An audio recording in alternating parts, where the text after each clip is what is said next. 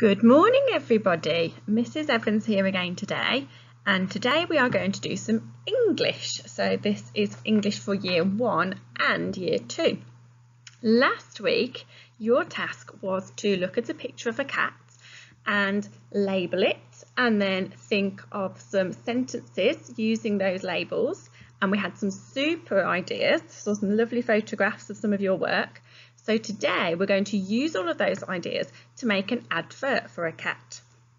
So I'm going to show you first an advert for a dog. So last week we looked at the story Wanted, the Perfect Pet, and in that story Henry really wanted a dog, and this is the advert he put into the newspaper for a dog. So you can see there I've highlighted in yellow some of the things to describe a dog. So he must have a waggy tail, floppy ears, a soft wet nose, a warm furry tongue, and in green I've highlighted some of the things that a dog should be able to do.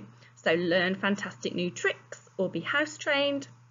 So today we're going to use those ideas, but instead of writing an advert for a dog, we are going to write an advert for a cat. So here is my labels that I used for my cat last week. So you can see I've done some things about what the cat looks like. So I've told you he has a long furry tail, pointy ears, a cold wet nose, and I've also thought about some things about a cat. So they're clever, they like to chase mice. So I'm going to use those things today to write my advert.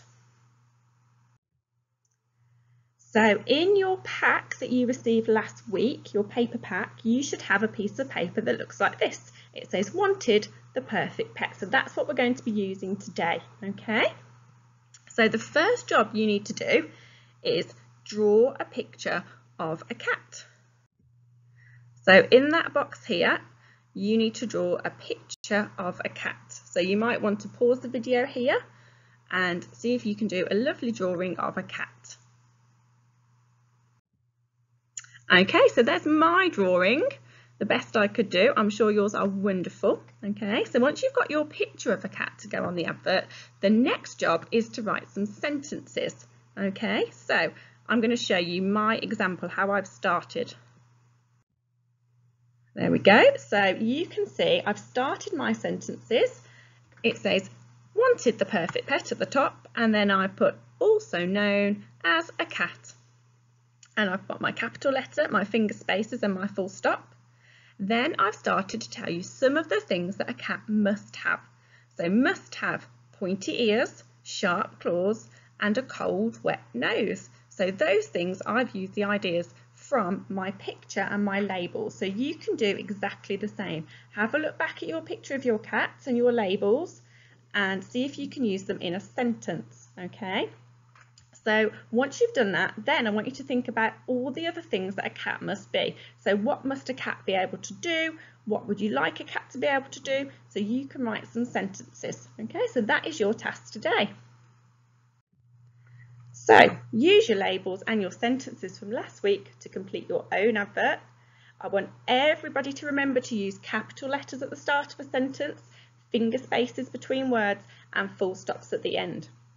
And then I've got a little extra challenge for you today, and that's to include some noun phrases. So those are words, instead of just saying the cat needs to have eyes, we need to describe what those eyes look like. So you can see here I put small round eyes.